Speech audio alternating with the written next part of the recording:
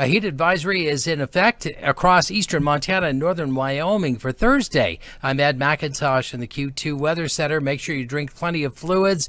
Make sure that you stay out of the heat when you can. Maybe plan things a little bit more for the early part of the day. Check on the elderly, your neighbors. Make sure everybody is safe and sound as we get through a very hot period. Tomorrow could be close to record highs. It's certainly the hottest that we've seen so far this year. It may be the hottest day out of this stretch, although Saturday's looking to be very hot as well. You can see that's all across eastern Montana and much of northern Wyoming as well. So here's how things are looking for us as we've had a few thunderstorms through the day on Wednesday. We'll see a few more of these flickers of thunder and lightning as we get into the next few days.